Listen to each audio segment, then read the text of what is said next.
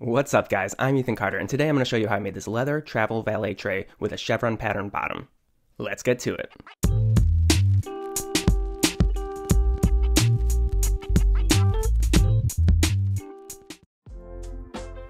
The trickiest part of this project is going to be the valet tray chevron pattern bottom, so let's start with that. You can see by the template it will be 4.5 by 4.5 inches. But to make sure we have enough material to work with, I cut out the canvas backing larger at 6 by 6 inches. For the pattern to work, we need two contrasting color leathers. The thickness of the leather doesn't really matter as long as they are both the same thickness. I'm using 3-ounce leather. For this project, I decided to make the chevron pattern with 1/2 inch strips of leather. To make the strips, I simply laid out the 6 by 6 pieces of leather on my cutting mat and cut out 12 strips of each color. Now I know what you're thinking, if the canvas is 6 inches and you're using 2 pieces of leather, don't you just need 6 1/2-inch strips of each? Well, for the chevron pattern to work, we need leather strips on both sides of the canvas, so 6 of each color on both sides. More on the need for that later. Once all the strips were cut, I used some Tandy Leather's Eco-Weld adhesive to glue the strips to the canvas. Eco-Weld is super easy to use. You simply apply some to the canvas and each strip, wait for it to get tacky, and then stick them together.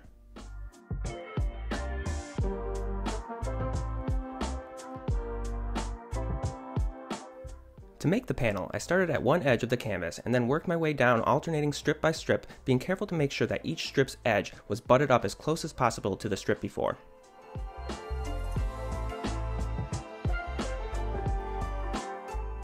Once the first side was all glued in place, I flipped it over and did the same thing on the other side. For the pattern to work, we need the same color strip mirrored on each side, so I was careful to make sure I started with the same color strip.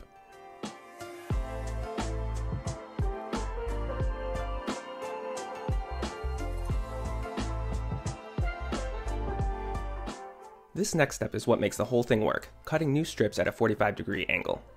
The cutting pad I use has a 45-degree angle layout on it, which makes this super easy. I started by making a 45-degree cut down the center of the panel.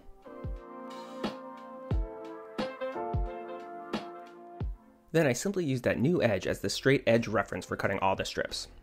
I lined up the edge against one of the grid lines, used my rotary cutter to cut a 1/2-inch strip, moved the new edge over to the grid line and cut another 1/2-inch strip. I continued this until I had cut as many strips as possible.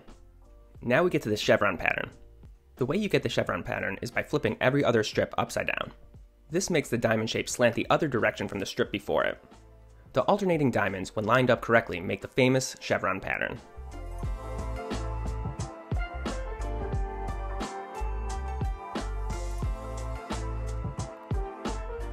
With the layout all figured out, I again used some Eco-Weld to glue the new pattern to another piece of canvas backing.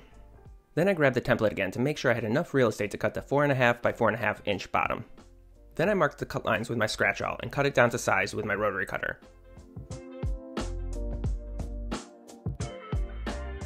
And with that, the bottom was done. Next, I moved on to making the valet tray the bottom will be attached to. Using the template, I cut an 8 by 8 inch piece of leather and then used my scratch awl to mark the corner holes where I will attach the snaps.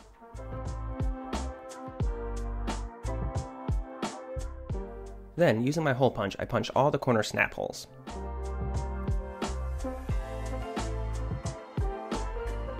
For the snaps, I used Tandy Leather's Snap Setter set and their 4-piece snaps. Each corner has one snap set, and I just followed the instructions that came with the set to attach them to the leather.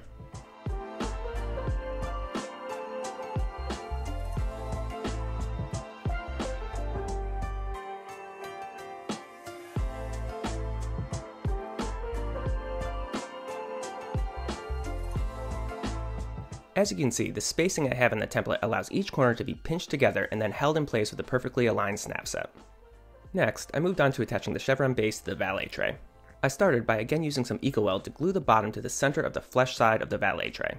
To be honest, this would probably be a strong enough bond, but I decided to add some stitching to reinforce it. Unfortunately, I lost the footage of me stitching this specific bottom, so I'm going to substitute in another valet tray I made, just for the stitching section, but the process is the exact same. I started by using my wing dividers to score a stitch line. Then I used my pricking irons to punch the stitching holes. To ensure the spacing between each hole stays consistent as I work my way down the line, I always make sure to place the stitching chisel point furthest to the left in the last hole of the previous set of holes I punched.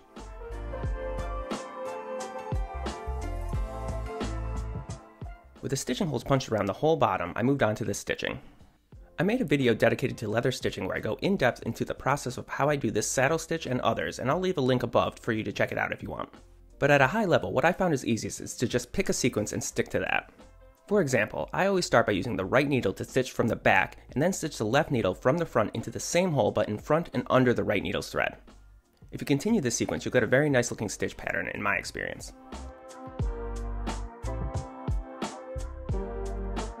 And with all the stitching done, this valet tray is good to go. If you enjoyed this video, please consider hitting that subscribe and bell button. I also post a lot of behind the scenes and smaller scale projects as Ethan Carter Designs on Instagram, and I would love to have you follow me there as well. Thanks for watching, and I'll see you on the next one.